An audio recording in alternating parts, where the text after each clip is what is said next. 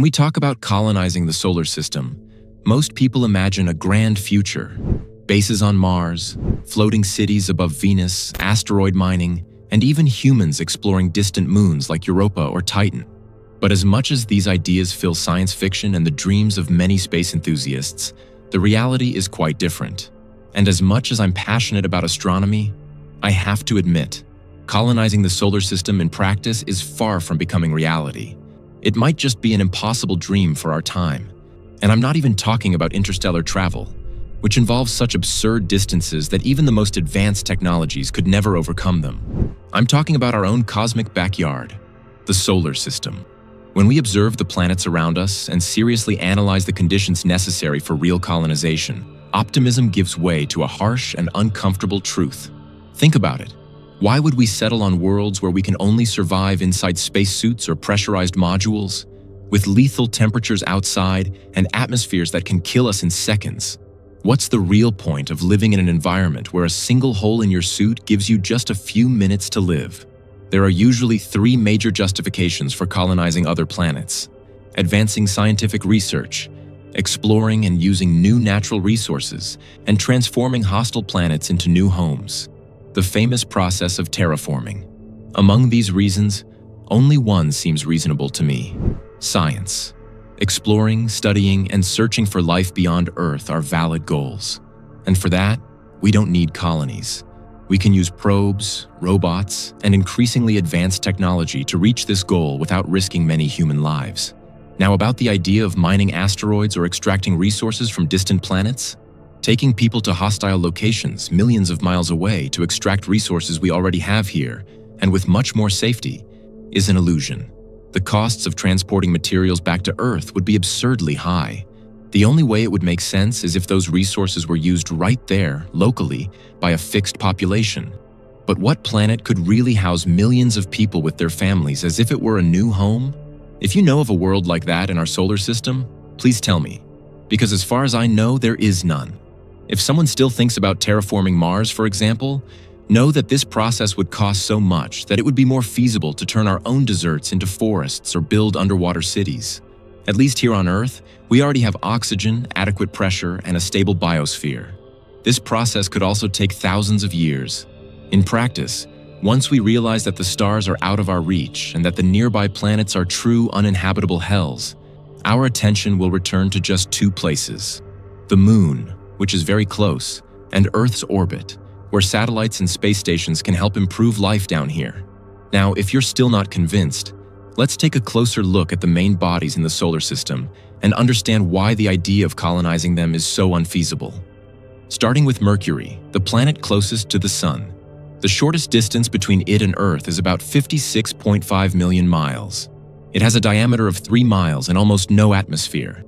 Gravity is only 38% of what we have on Earth, and temperatures can range from -292 degrees Fahrenheit at night to an incredible 806 degrees Fahrenheit during the day.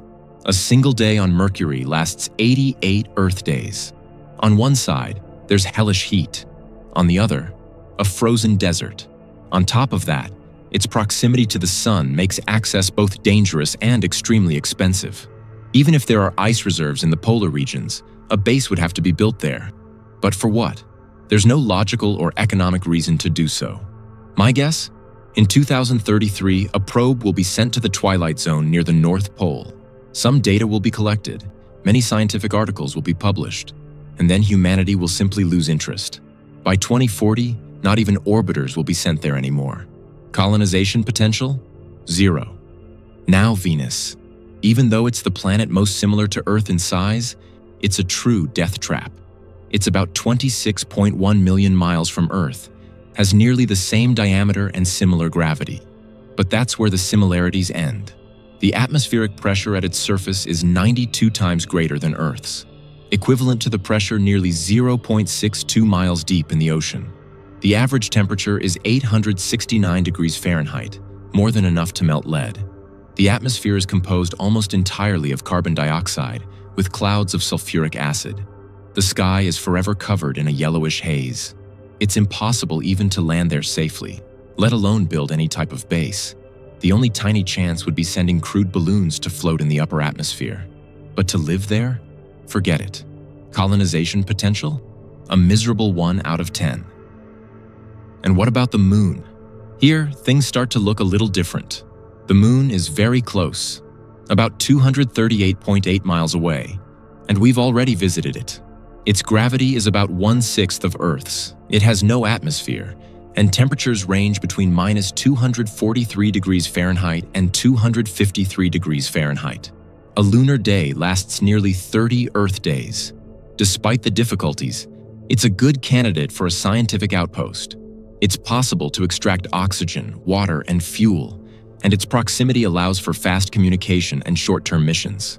We could install large-scale solar panels, build radio telescopes on the far side, and use its gravitational advantage to launch long missions into the solar system.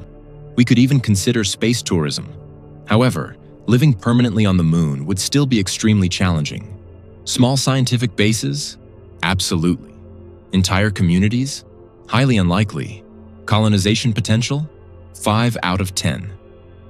And when we talk about Mars, here's the darling of space exploration.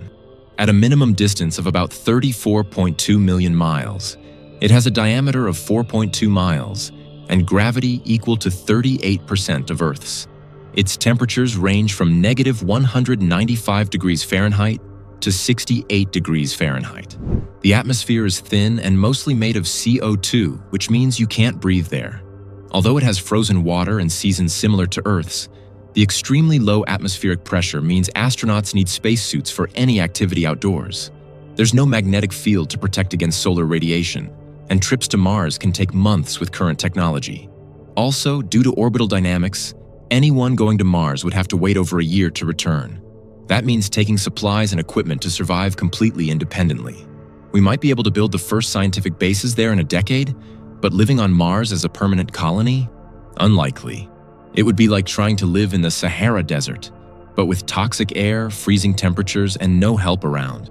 Colonization potential? 3 out of 10. If Mars, with all its so-called advantages, is still a terrible option for colonization, then imagine Ceres, the largest object in the asteroid belt. Many people forget about it, but we don't.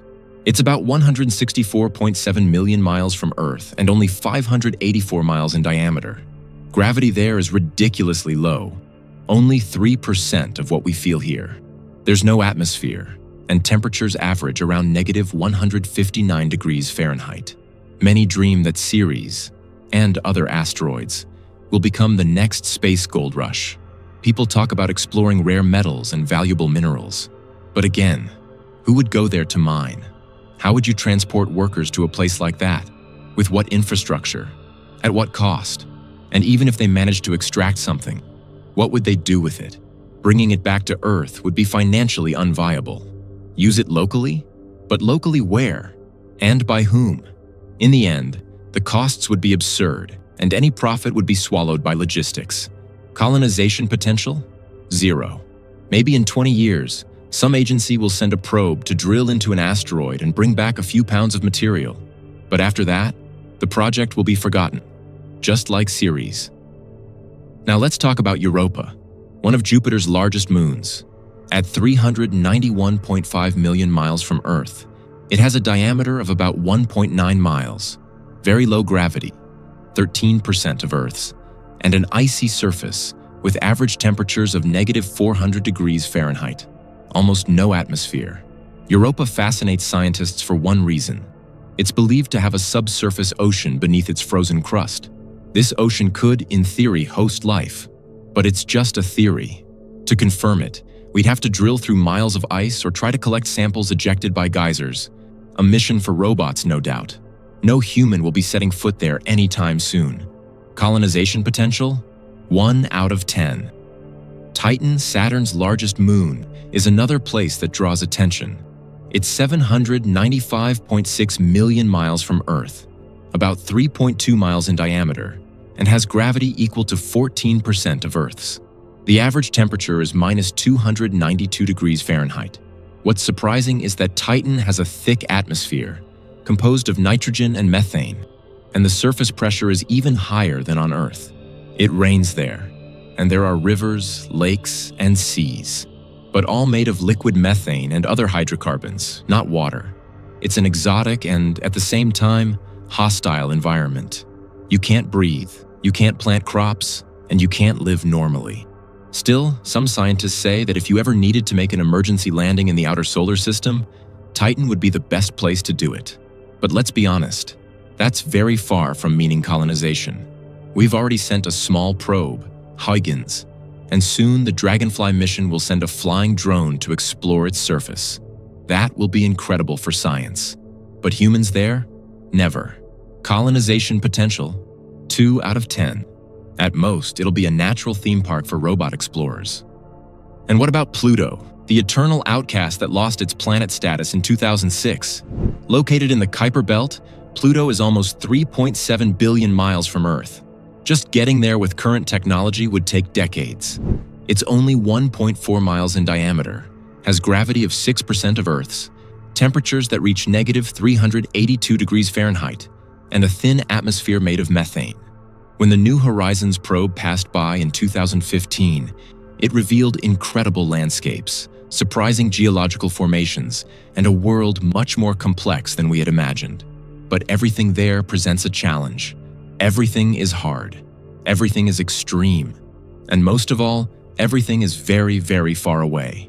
Colonization potential? 0. More probes will likely be sent to study its origins, but no human will ever walk there. Faced with all this, you might be thinking, aren't we being too pessimistic? Maybe. It could be that 50 years from now, someone will watch this video and laugh, just like we laugh today at those who said humans would never fly. But it's also true that a bit of realism is healthy, especially when dealing with topics as grand as space colonization. Dreaming is important, but understanding the limits of reality is essential. We're not saying we should stop exploring, stop sending probes, or stop doing science. On the contrary, we should keep investing more and more in knowledge, innovation, and missions that expand our understanding of the universe.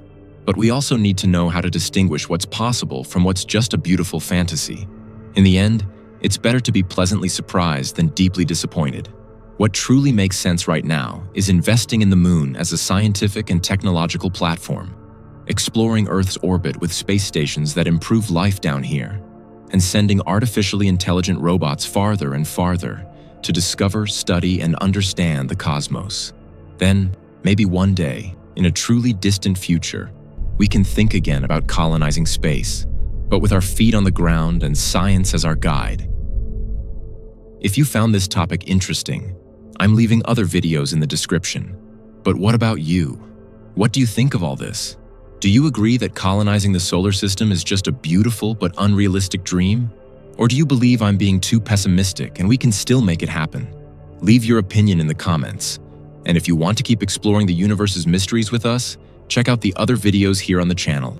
Don't forget to subscribe, hit the bell icon, and share to help us keep producing even better content. Thank you for watching, and see you in the next video.